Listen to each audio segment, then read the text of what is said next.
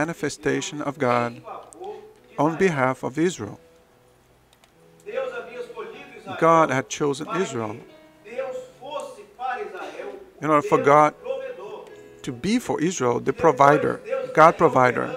And then God was going to be operating firstly in Israel, and then God would, through Israel, God was going to operate a great work in the life of man, of everyone. And in the same way, the Lord also has reached our hearts. The same project, the glory of God, the salvation of God, what God has placed at the disposal of man, in order for man to receive his eternity. One day it was introduced to us. God one day chose us. God one day chose you. In order for you to receive, had a contact, had an experience with this project, with this work that was revealed by God, so that through this operation in your life, God could then operate in the life of those who are around you. And that's what God has done. God has led us to live moments, wonderful moments in His presence. We didn't know this project. We didn't know the work of the Lord. We knew something that was called religion, a denomination, a title, something that was connected men. But today, we have learned, today we have found, we're discovering that besides this name, religion, God has for man a project, a work of the Holy Spirit, revealed by the Holy Spirit. And this does have a name. It's not Maranatha, it's a Baptist church or an Assembly of God. No. It is the true project. It's a unique project that leads man to overcome everything that connects him to the world, to connect him to God. And one day God has revealed this to us. A few have been living for 10, 5, 30 years, 40 years. A few even have been living for 50 years in this project. And a few even longer than that. Because every time that a man opens up his heart and make the decision to know what these mysteries of God, God makes a point to reveal Himself to them. And that's what happened with Samuel here. And Samuel instructed the people. He said, you need to seek the Lord. You need to consecrate yourself to the Lord. You need to fast to the Lord in order for God to operate in your life. And the people was awoken for this. They were led to seek sanctification and a closeness with God and obedience to God. And every time the man does this, the Philistine, they raise up against them. Every time that you show the desire to do the work of the Lord, every time that you make yourself available to the Lord, that you place in your heart the desire to be faithful to the Lord and to be obedient to God, the Philistines are going to rise up against you. The Philistines, they were the natural enemies of the Jewish people, of Israel.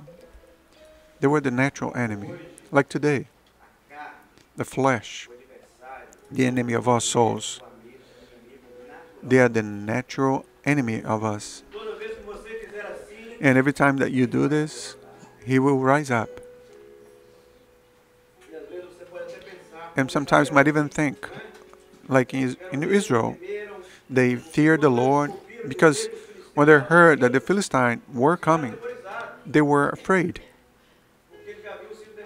because they had already been defeated. And the Philistines now, they went to fight with Israel because they had already been victorious in other battles. And now Israel, for him, was easy target, easy prey. And many times you may be afraid. Many times you allow yourself to be defeated because of the persistence, because of the attacks, because how easy it is to sin. But from the moment you place in your heart the desire to be faithful to the Lord, God will make you stronger. That's what happened. They asked Samuel, Samuel, do not stop. So do not stop to plead to the Lord on our behalf. Do not cease to cry out to the Lord our God for us. My brethren, we spent the year 2017 and it already passed. I don't know how your year was. I don't know. I know how my year was. Many trials, many attacks of the enemy. But the Lord had helped me out.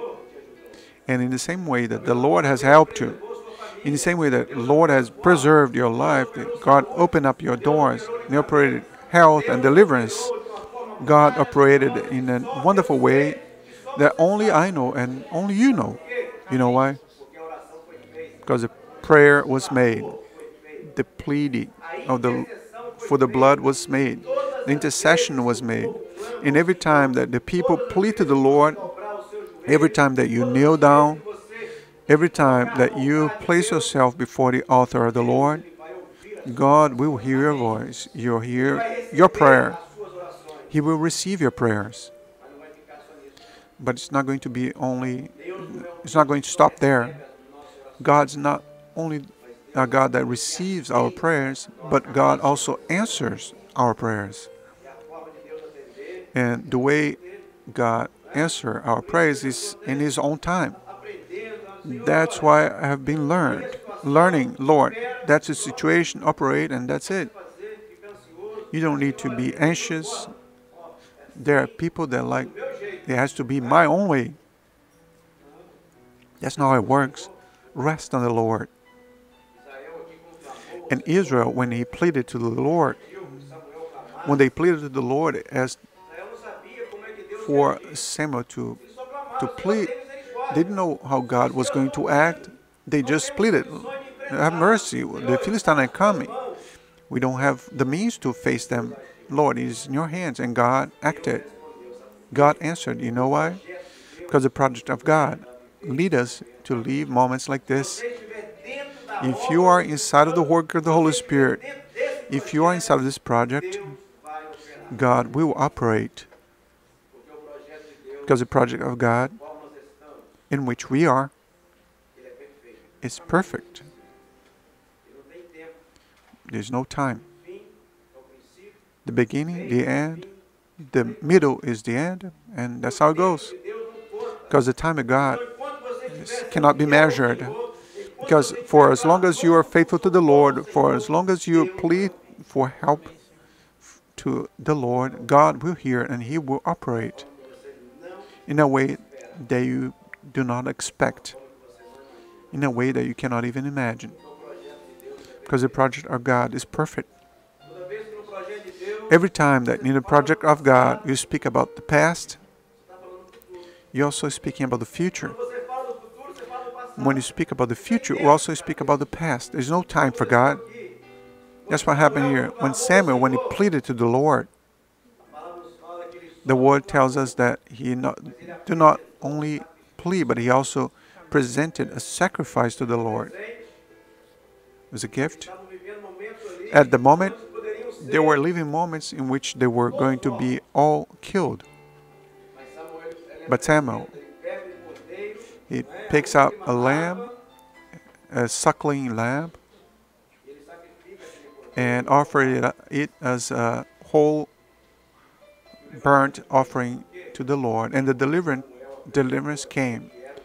It was because the Lord, Samuel offered what was the project of salvation for man. When they, in the present moment, pleaded to the help for the Lord, Samuel presented what was something that was going to happen in the future. The sacrifice, the lamb that was sacrificed in the Holocaust, was pointing out to the sacrifice of Jesus Christ. was the appreciation of what was going to lead men to understand the time of God. In the present, they made mention of the future. And today, when we plead for help to the Lord, when we pray to the Lord, asking a blessing for the future, when we plead to the Lord so that God may deliver us, may remove from this world, so that the Lord come to our help, when we plead to the future, we present the past. We go back to the cross. Because the cross was the most important point of this project.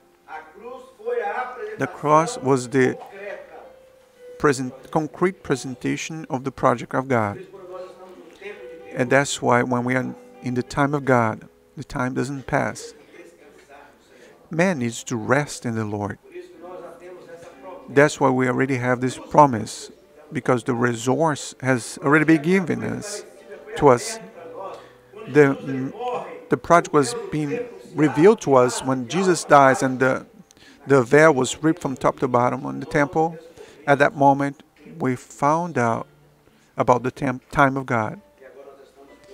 And today we are in this time, which is the perfect time of God. And when it happens, God manifests himself in our midst, because God is love. For the servant of God, God is mercy. For the servant of God, he is goodness. For the servant of God, he is mercy. He is hope. He is health. For the servant of God, he is salvation. But for the Philistine, God is thunder. For the Philistine, God is justice. That's what happened here. When the people pleaded, the Lord sounded a thunder.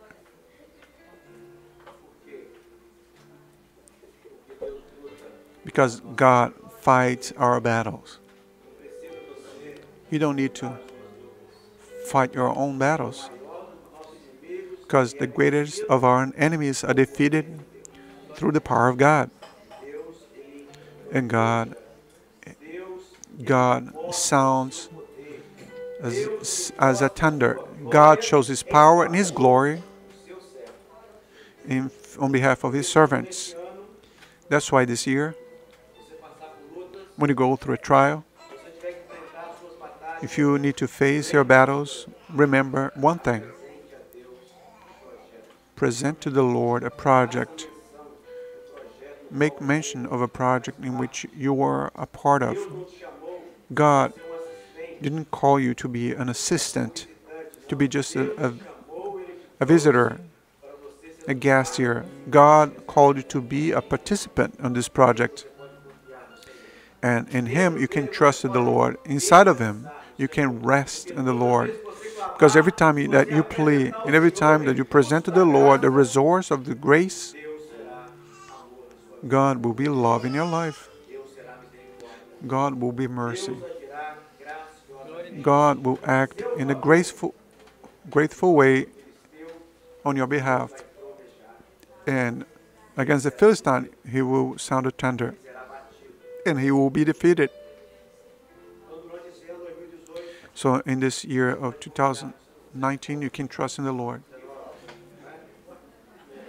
That's what it is. You get old, you end up living in the past. 2019, you can trust in the Lord. So God will act on your behalf. And now, when the Lord defeats the Philistine, then Samuel comes to the Lord and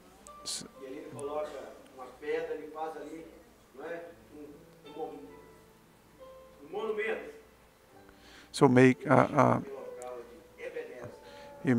puts the stone there and make a landmark and calls it Ebenezer, which means the Lord has helped us to this point. And well, the Lord has helped us to this day. That was they were saying, because truly God has helped us. But the meaning, Ebenezer, is the stone of help, because the stone of help, which is Ebenezer, it is in your life, it is in your home, is in your health. Every time that you need help, God is present. And what is being a stone of help for the church, stone of help to the servant, is being a stone that will cause your enemy to trip and fall. Every time that you receive victory from the Lord is because the stone of help has been placed at your disposal. So then in the year 2019, you may come to the end of this year and say, Ebenezer, the stone of help was present and the Lord has helped us to this day. May God help us, may bless us. Let us hear a song.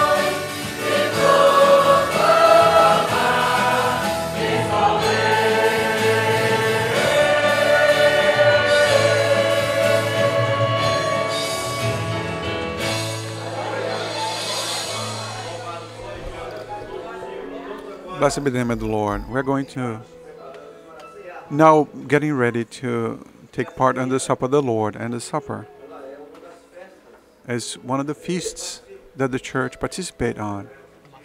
The baptism, the supper. This moment is a special moment. It's a moment for the church, for the servant of the Lord, for those who are carrying the Ark of the Covenant, for those who are taking care of the Ark of the Covenant, for those that are consecrating themselves to the Lord so that the Ark remain in their lives. So the supper of the Lord is exactly this. The supper is the supper of the Lord.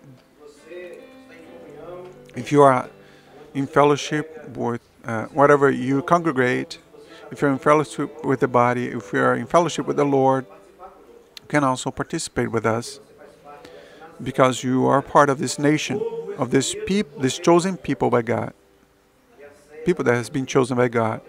And the supper is exactly this. We just make mention of the return of the Lord Jesus. Our desire is that Jesus returned. But in order for this to happen, we need to take part in the supper. We need to go back to the Calvary, because that's where everything was opened up for us. It was there where all the project and the resources have been given so that you today may take part in the supper of the Lord. Because the only way for man to take part in the supper of the Lord is by confessing to God of our sins, making mention of our sins, and placing all of them in Jesus, asking for forgiveness, believing that only the blood of Jesus has power to forgive man's sin. But it is with faith. May God this morning bless us. We're going to read a text. Invite deacons to be here in the front. The text is located in 1 Corinthians. Because I received from the Lord what I also taught to you. And the night in which he was betrayed, he took the bread, and having given thanks, he broke it and said, "Take and eat, because this is my body that was offered for you. But do this in remembrance of me." In the same way, he took the cup and said, "This cup is the New Testament of my blood. Do this every time that you drink in memory of me." Because every time that you eat of this bread and drink of this cup, you proclaim the death of the Lord until he comes. And so whoever drinks of this, eat of this bread and drink of this cup in an unworthy way, will be blamed in the body and of the blood of the Lord. This is the important part. That's where Samuel instructed the people to consecrate to the Lord. Remove from your life the idols. Remove from your life anything that may prevent you from receiving the blessing of the Lord. The word says, "Examine yourself, man, and then eat of this bread and drink of this cup." You are going to be placing before the altar of the Lord your sin, the guilt, the transgression, and asking the Lord strength to overcome the Philistine, to overcome the practice of sin, to overcome whatever separates you and prevent God from sounding a thunder in your life. Amen.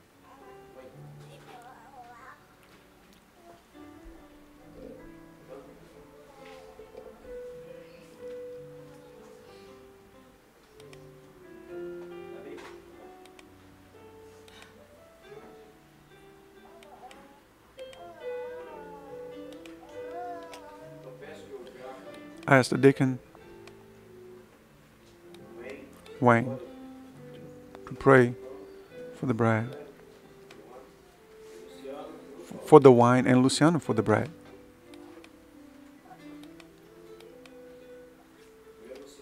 First, Luciano. Lord, we glorify your name. We praise you for this feast We present to you, Lord, the bread that represents the body of Christ. Was given for us in the cross in favor of our lives. We praise you, Lord, for the bread that was given to your church and all the deeds that you have done for us. We pray to you in the name of Jesus.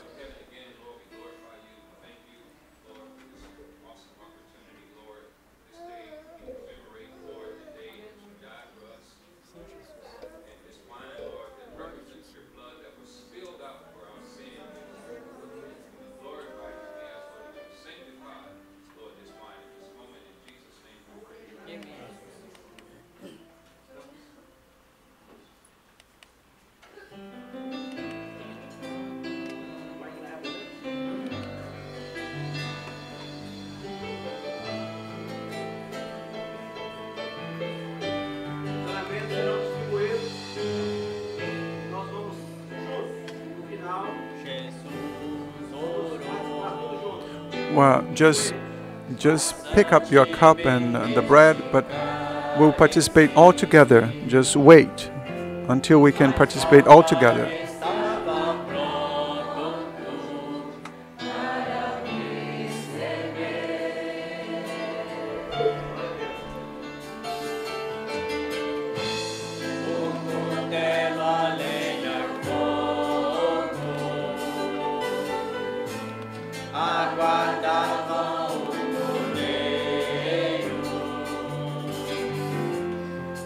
Daria sua vida.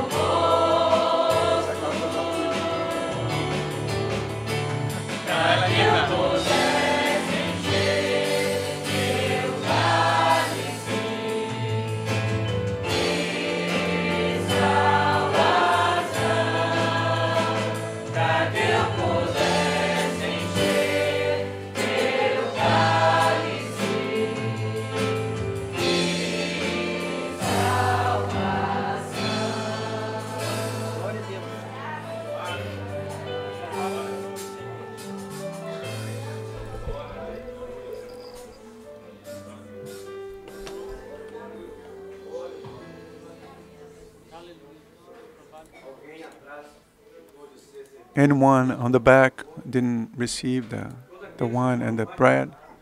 All of those who are being baptized in the waters, water baptism, that's why it's important. It's an action of faith. That's what the word of the Lord instructs us. Because when you are baptized, you are choosing, publicly choosing the Lord. You are making a choice. You are telling the world that Jesus truly is the Savior of your life. So you have been baptized and you are in fellowship. You can take part on the supper of the Lord. The children, adolescents, they don't need to participate in the supper of the Lord, but the blessing of the Lord encompasses them. The supper is an action, but the blessing of the Lord is poured out on the body to those who are in the presence of God. Amen.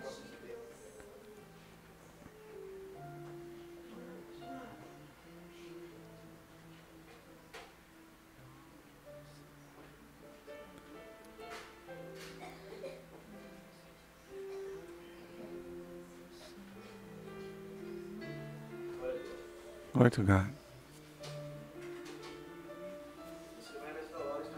And you at this moment will be speaking with the Lord, confessing to Him, fighting for your blessing.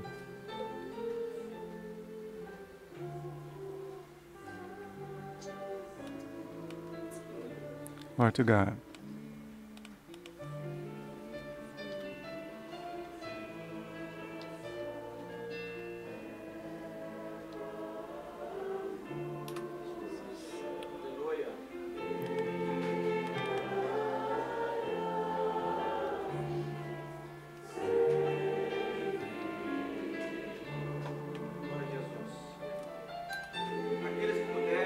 Those who can, let us sing the song on our knees. If you cannot kneel down, you can remain standing. And we're going to sing softly. Glory to Jesus. Blessed be the name of the Lord.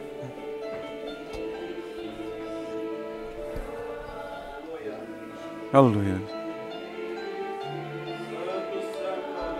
Holy, holy is the name of the Lord.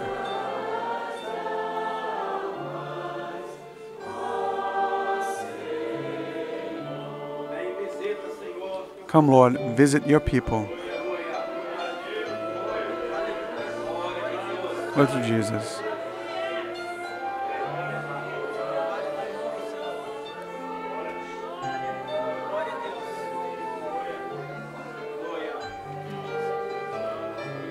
Hallelujah.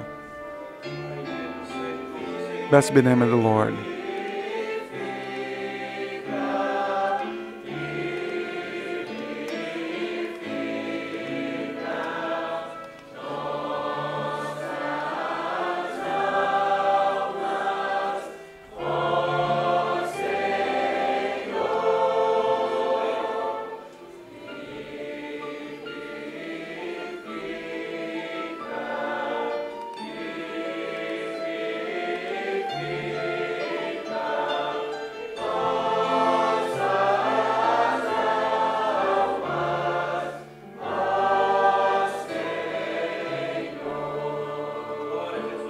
Glory to Jesus. Hallelujah. Hallelujah.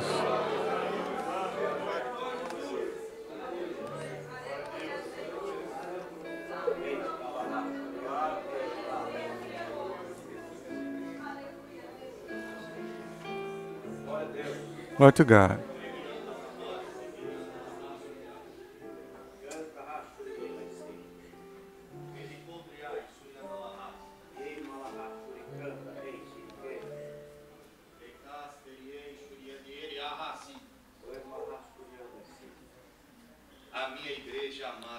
My beloved church, to my church as victorious, I speak to the heart of my church tonight. And this morning, I entered in our midst as restoring God, because the foundation of the house are going to be restored. The God of glory would sound the thunder in your behalf. And I tell you, my children, that the walls are going to be strengthened by the power of my word. I'm closing the gaps, and I am sanctifying my people. And at this moment, my children, I call you to pour out your hearts on my feet, at my feet. Because even those who are dead are going to be resurrected. And I'm calling the valiant of my work, and the spiritual gifts that have been buried are going to be taken out, and my people are going to advance in this place. And in a short time, my children, you will remember of times that you missed in this place. But you also remember, my children, that the glory of the second house is going to be greater than the first house. I have a great project to do in your midst. And my daughter, this morning, I scheduled a meeting with you. For many times you have even asked to die. You have felt the bitter taste in your mouth, and the tears has been a consolation for you. But at this moment, I renew your life. My daughter, I place you on your feet once again. The trial is over. The wind is over. It is time for victory. It is time to sing, to praise to my name. My children, do all those things in remembrance of me, because I'm accepting your praise, your thankfulness in my altar.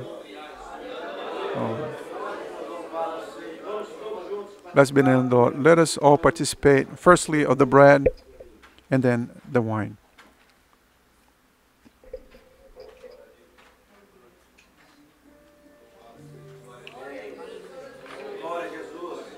Amen. Glory to Jesus. Holy, holy is the name of the Lord.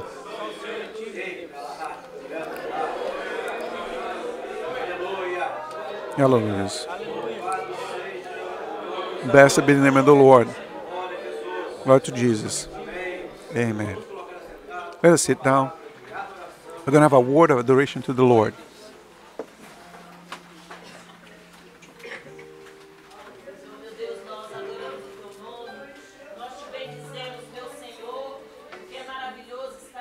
Lord, we praise you because it's wonderful to be in your presence. We praise you, Lord, because we have not lacked anything in our lives. We praise you for this supper this morning, because you are the one who brought us to this place. You are the one who has sustained your people every day. The trial comes, but you are with us, Lord. You have fought with us in every one. We can say, Lord, we are more than victorious in you, Lord. Exalted be your name, Lord. Because you are a powerful God that has spoken in the midst of your people. You have prepared heavenly mansions to your people. Where will we go, Lord? That's where we're going to be, Lord. We are anxious for this day. Your church rejoice, Lord, because every day you have fulfilled your promises, Lord. You thank you, Lord, for everything that you have done. We know, Lord, you have more things to do in our behalf, Lord. We count on you every day, Lord, because we can say, Lord, that we are blessed people. You are people that have been, has the rock as our foundation. You have sustained our steps, Lord, and made us more than victorious in you. You praise you for everything. Amen.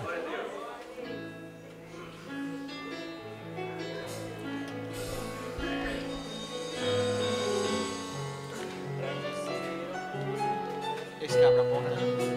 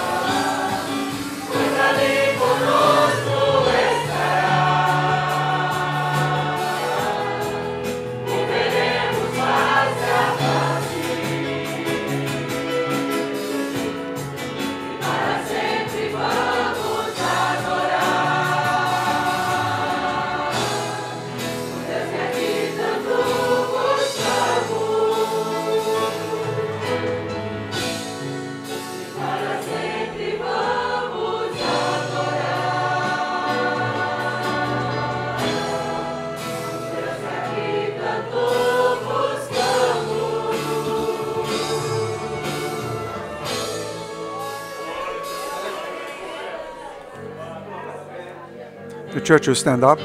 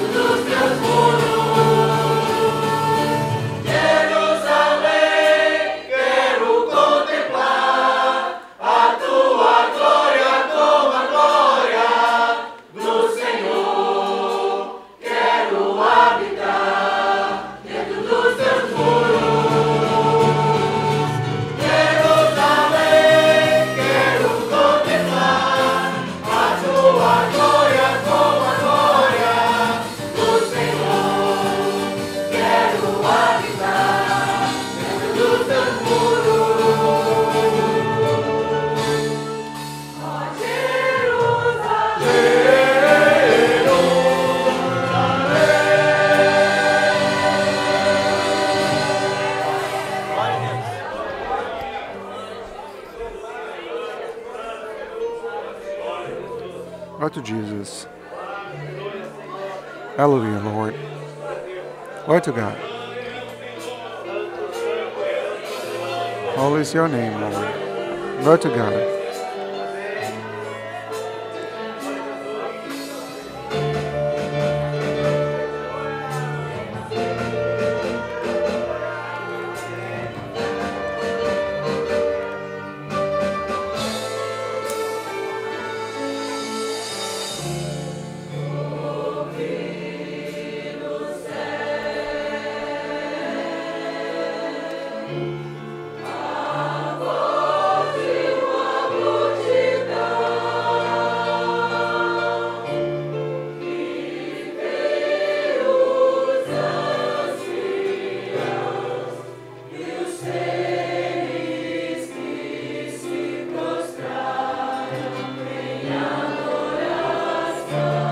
Pode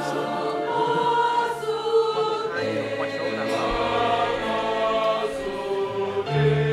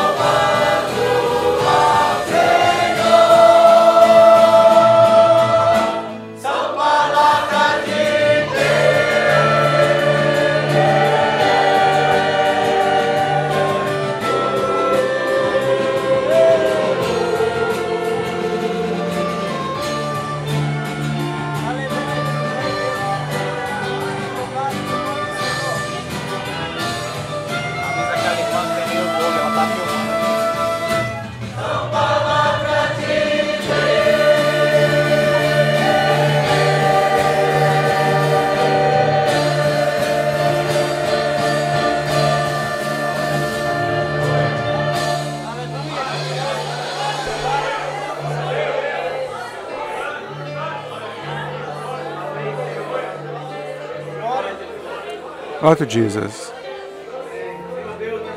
Lord God, at this time, we want to glorify your name for your presence, your real presence in this place. Because, in fact, Lord, you have been our Ebenezer, our helping stone, everything that has sustained us. You are the thing that has caused us to remain in this project of salvation. We ask that this praise that we just sang may be a reality in our lives, and that we may truly desire to live in the new Jerusalem. And Lord, we may be guests to participate in the wedding of the Lamb, and bless each one of us, and so that we may know every day of your glory. We praise you because you have helped us to this day. Take us home in peace. It's a prayer that we say in the name of Jesus. In your name we say that the wonderful grace of our Lord and Savior Jesus Christ, the love of God, our eternal Father, the sweet and tender consolations, and the gifts of the Holy Spirit be poured out upon all of us, now and forevermore. Amen. Amen. The congregation may sit down. Tonight, our service is at 7:30. Everybody is invited for us to participate together here once again with the Lord. And March 24th, we're going to have a seminar geared towards the children, intermediary, and adolescents. So I ask the brethren to be praying for this topic, and ask the parents to collaborate and to bring their children to the services so that we can do special rehearsals. They need to learn the songs because they're going to be used here throughout the entire event to sing, and also to invite. The church will be praying to the Lord, and we'll see the glory of God. We have already in our hands the key for the new place. It's completely paid. Amen. Glory to God. God has given us a great blessing. Now we're going to begin the reform. I ask that the brethren may be praying for this topic. I'm going to schedule a day to bring the brethren to go there, to maybe one day on this weekend, to bring everyone to know and to begin to have love for the new place. We thank all the ones who visit us. Our services are every Thursday and Tuesdays and Thursdays and Saturdays. Peace of the Lord.